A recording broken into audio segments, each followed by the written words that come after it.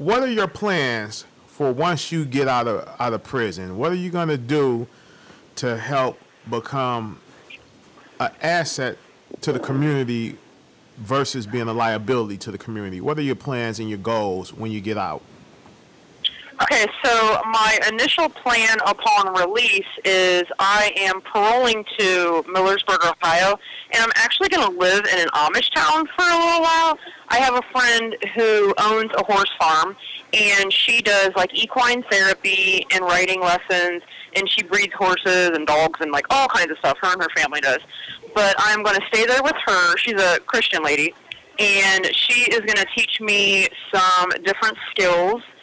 And I'm already a part of the Justice League, so my first plan is to get involved with them and then kind of build a network around there so I can begin to help people inside of here and people that have been released. Long term, though, my goal is to really own a wellness center, and I want to gear it towards younger adults, like teenagers, through like age 25, 30.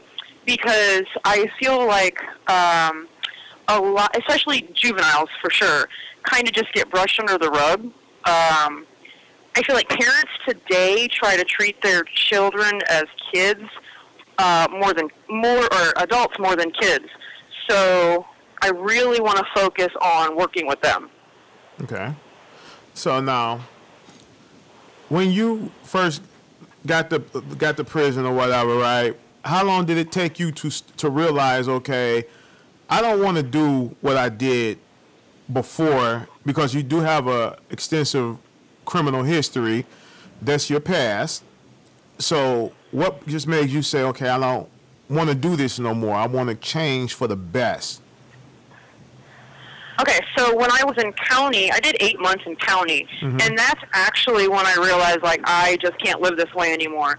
But I honestly didn't really know what to do at the time. I got into the Bible, I started reading self-help books and all of that, and all of that kind of planted seeds for me. Well, when I got here, I was very cautious with the type of people that I hung around. I kind of stayed to myself. I didn't really get involved in a lot of things because at the time I was a high-level security, so there wasn't a lot of options. But I, like I said, did a lot of self-help studying. Now, my actions and my thinking process was still a lot the same, so it took me about 5 years to really understand that, okay, the problem is the way that I think, because I was always taught that I was a specific person. I was a specific way. So I believed that, and I really thought that the cards that I was dealt was the hand that I had to play. I didn't understand that I could change, you know, who I was. And when I finally realized that was when I started to transform. So it was about between 5 and 7 years after I was here. Okay, that's a good thing. At least it didn't take you forever, because some people, it takes them forever to get it. Because like I tell people, like, being in prison, you meet some of the coolest people in prison that are good people. And it was a gentleman, I was listening to This call is originating from an Ohio correctional facility and may be recorded and monitored. I was listening to a young lady's live stream today by the name of Sara in Dippity, and her husband's name is Brandon, and he's been to prison, and he was basically saying that people in prison who's been in prison, they look at life totally different when they get out.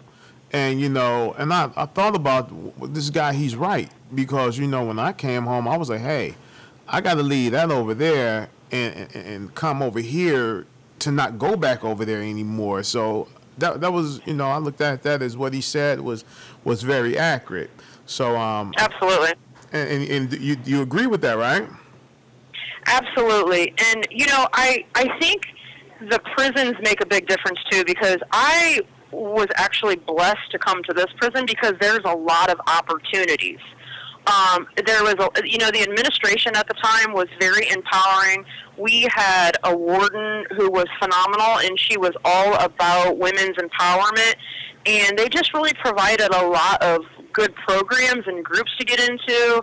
And I think had I have gone somewhere where they didn't offer that, I may not have changed. You know, I may not have never have gotten it. You know, like some people say. But it really takes, you know, your environment is huge. So I can understand how some people never get out of that mentality because, like, you know, here in this institution, we have like 3,000 women, and in some of the dorms, like, it's crazy. There's drugs, you know what I'm saying? People act like they do on the streets. I am fortunately in an honor dorm where people don't act like that. But had I have been stuck out there my entire sentence, who knows? I probably wouldn't have changed. We're creatures of habit. So you have to surround yourself with positive people and people moving in a forward direction in order to really change. And you have to take ownership for your actions. That's the biggest thing. You have to get off of your own pedestal and say, you know what, hey, I screwed up. It is what it is. I got to do better now. Exactly. So with that being said, do you take full responsibility for your actions of killing your mother? 1,000%. Absolutely. Okay. So, and that's great because, like I said, just talking to you, you know, you seem like, okay, you're not the person that the media got a lot of the stuff wrong on. So let's put that out there. They got a lot of stuff wrong, and you and you corrected it, and I salute you for that. So let's go on to something else. Now, let me ask you this. When you first came to prison, and you know your case was kind of a high-profile case, did you catch any static from any inmates there? No, not at all. There's, you know, my case coming here to this large prison wasn't as high-profile as like other cases. There was a few rumors that had gone around. You know, they said that I had chopped her body up and, you know, things like that, but nobody had, like, ever said anything directly to me. It just was never like that here, you know? When you were on the outside, did you have a high school diploma or you didn't have a high school diploma? I got my GED when I was 17. I ended up getting emancipated because I did about 4 years in a juvenile facility. And when I got out, my mother and I, you know, we just could never live together. So my parole officer agreed to have me emancipated if I got my GED, so I did that when I was 17. Okay, and so there, because like I say, you're in the newspaper quite a bit. So you were in that I know of quite a bit. Like, just sitting there talking, because once upon a time, let's just say the media was not your friend at one point in time. And now that you're there and they got to know who you are, it seems like they became a friend because they were putting you in the newspaper and everything. How do you feel about the media now with that situation? You know, I don't really have anything bad to say.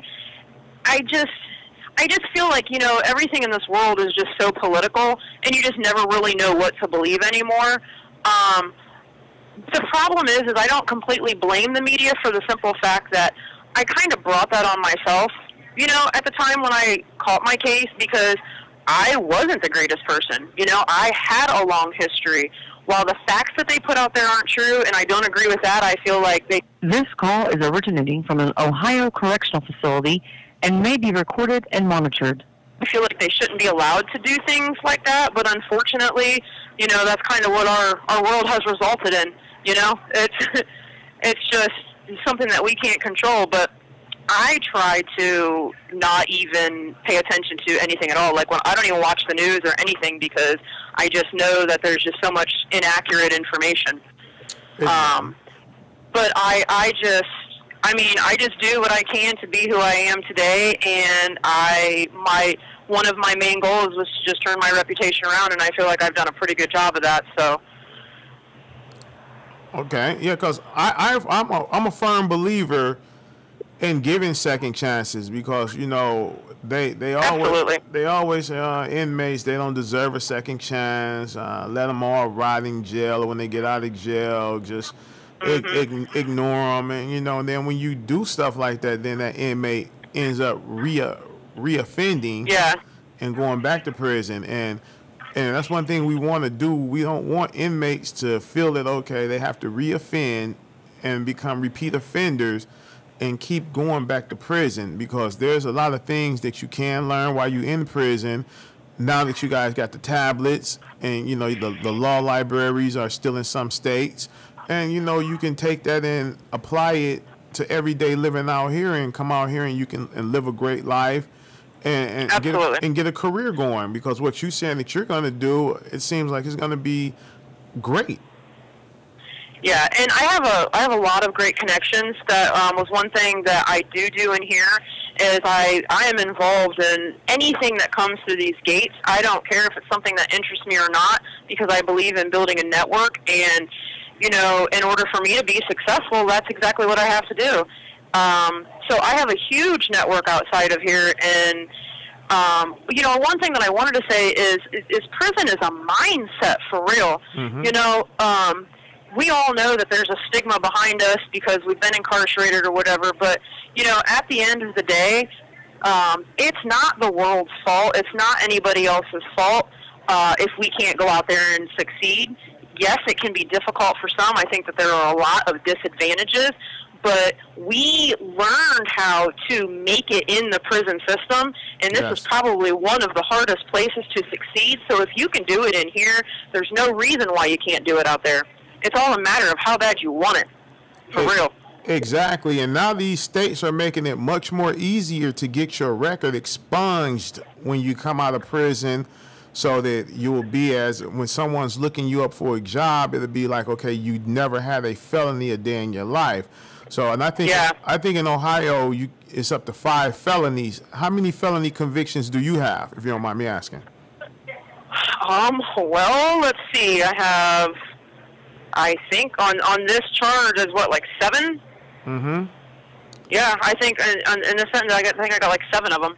Okay, I think I think if it all happened at one, because here in Michigan, if it all happened the same day, in one crime. Yeah, one crime, it counts as only one crime.